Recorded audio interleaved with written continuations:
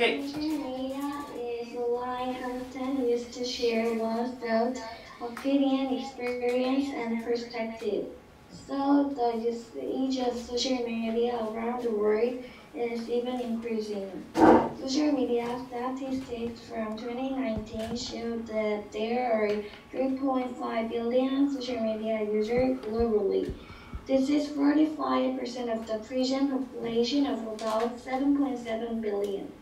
In addition, as a result of a survey of 1,666 people about the reason why they use social media a lot, 833 or 15% of all respondents cited the reason for using social media because they want to communicate with people around them.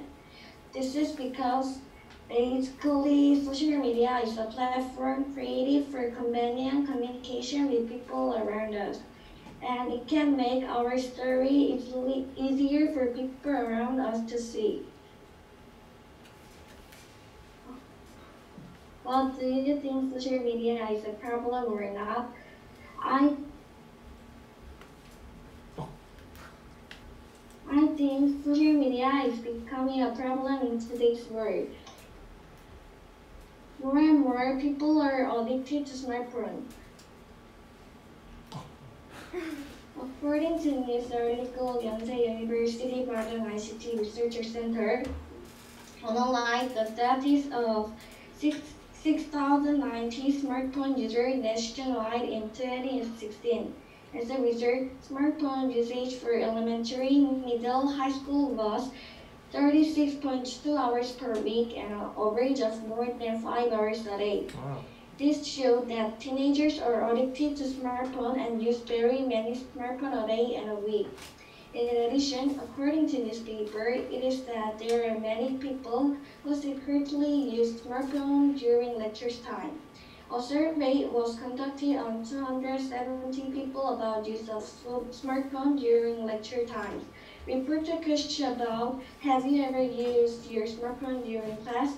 94% or 255 people answered yes. And reporter question, what did you use when you're using your smartphone? 72% or 197 people answered that it was on social media. As much as this, more and more people are becoming addicted to social media. There are more and more fake news.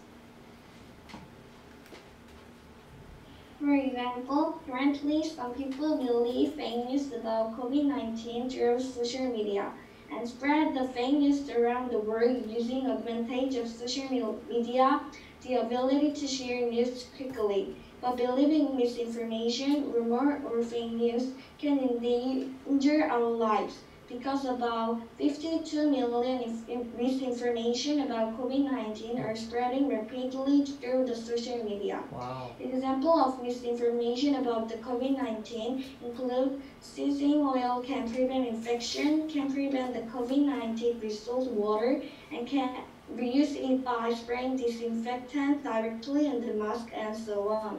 However, as we become increasingly believing in this on social media, we can't distinguish between real news and fake news, and the risks are spreading very faster. It has a very bad effect on our health. Do you know about forehead posture? This is a phenomenon that occurs when we are in a bad posture for a long time by sticking out our neck forward when using smartphone. In addition, last year in 2019, 2 million people visited the hospital because of forward head posture. And among them, teenagers and 20s occupy 70% of the total. Also, according to a documentary movie called The Social Media, it is said that depression and anxiety increased enormously among teenagers in the United States. The number has increased abruptly since 2011. The number of girls in late teens increased by 62%, and the number of girls in early teens increased almost triple to 187%. All of this has increased the cause of depression and anxiety since social media came out. This is because a person pay a lot of attention to like and comment every time person posts a photo after social media come out. To sum up, I think social media is becoming a problem in today's world because it leads to more and more people are addicted to smartphone. There are more and more fake news, and it has a very bad effect on our health. I want to announce this problem because it is a very serious problem in today's world. And to solve this problem, we need to reduce smartphone usage. Also, we must use our smartphone in the proper posture to restore forward health posture. Thank you. Okay.